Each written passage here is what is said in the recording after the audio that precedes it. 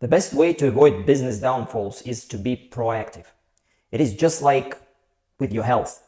Your doctor probably told you that it is much easier and cheaper to treat your body and mind is top priority than to deal with illnesses, pile due bad habits and negligence.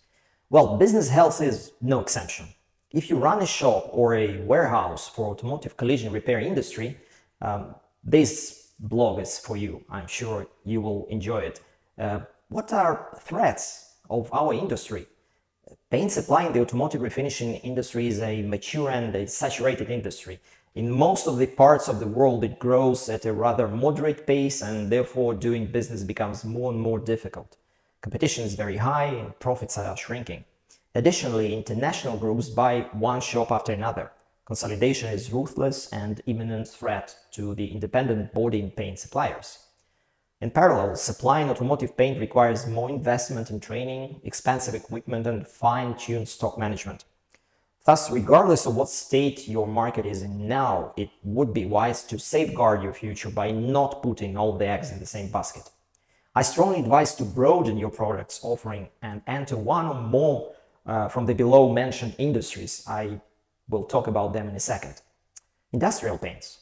Probably the closest product range to automotive paints are the industrial paint systems. Usually the automotive coatings producers can supply mix systems for the light industry as well. Additionally, if you trade automotive paint, then it will not be a big issue to master the niceties of any industrial coating system.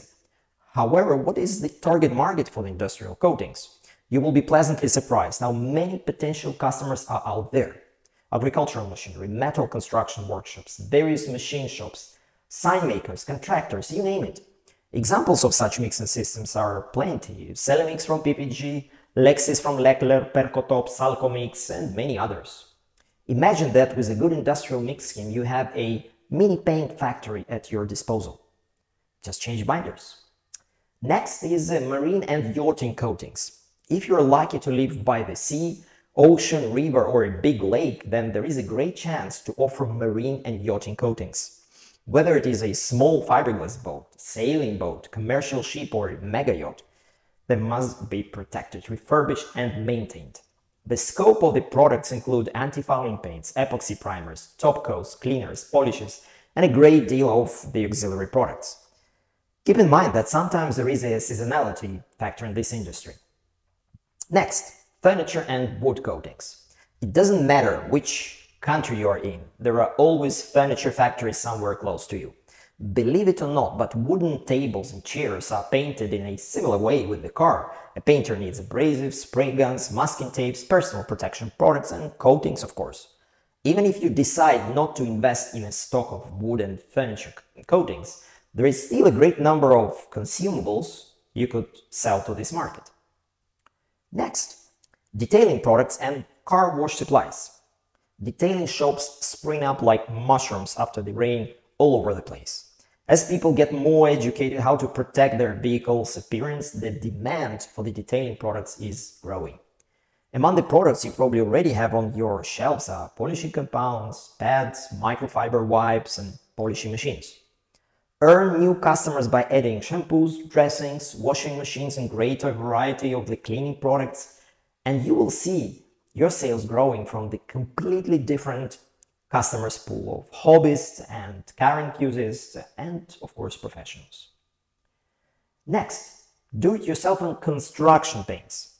I have seen many customers of mine who grew up their range to a full-size hardware store with paints, tools, accessories needed for any household.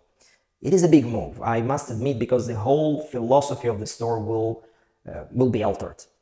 Selling automotive paints is primarily a B2B business model, while a hardware store carries a big variety of the goods aimed to be for non-professional customers, B2C as we call it. It is very important to understand the difference. On the other hand, in the collision repair business, which is declining, then one-way road to enlarge your offerings and target much bigger customer base is general public.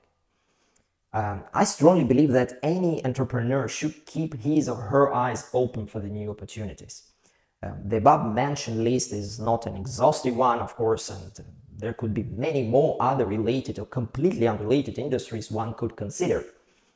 The main takeaway from this humble blog is that it is much better to stay tuned for an additional revenue, and who knows, it may turn out saving best in difficult times.